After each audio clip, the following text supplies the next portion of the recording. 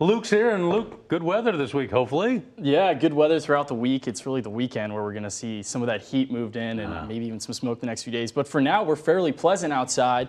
Here's a look at radar and satellite showing a few showers out west.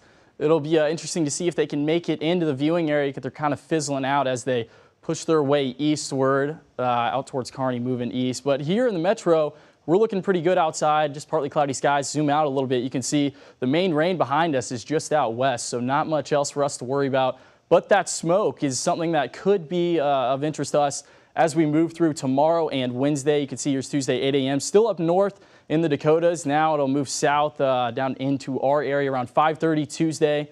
And there is an air quality alert from then on into Wednesday at 12 p.m. You can see it's still lingering around out west, just clipping the west portion of the viewing area. So definitely something we'll have to keep an eye on. But pleasant this evening, 20% chance, of a spotty shower out west, and then that air quality alert for tomorrow and Wednesday. Here's a nice shot. You can see some of those partly cloudy skies out there, but very good conditions right now. 85 degrees, partly cloudy. Wind out of the south-southeast at around 11 miles per hour. Temperatures for the rest of us sitting in the mid to upper 80s. 87 in Fremont, Nebraska City at 82. Atlantic at 82 as well. Our dew point's fairly modest. We've definitely felt worse, especially last week. Right now we're in the mid 60s for just about all of the viewing area.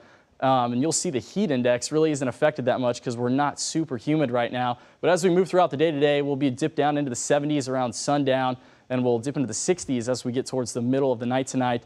We'll time it out for you here at Storm Predictor. You can see some of those showers still out west, lingering, trying to make their way eastward into the viewing area. But most of us are just going to stay dry and partly cloudy. This is Monday at 6 o'clock. Once we hit 9 o'clock, that's where we have more of a chance of some of those spotty showers making their way in. You can see this model picking up on it just west of Fremont.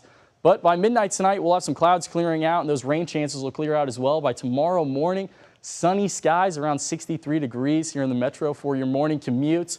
It looks like for rain chances this next couple of days, just slim to none right now. So unfortunately, we're going to be dry, and we're also going to be fairly warm as well. This is the 6 to 10 day temperature outlook. You can see we're right in that bullseye here in eastern Nebraska, western Iowa, and Omaha. So it's definitely going to be warming up into the weekend, and that'll be reflected on the 7-day forecast.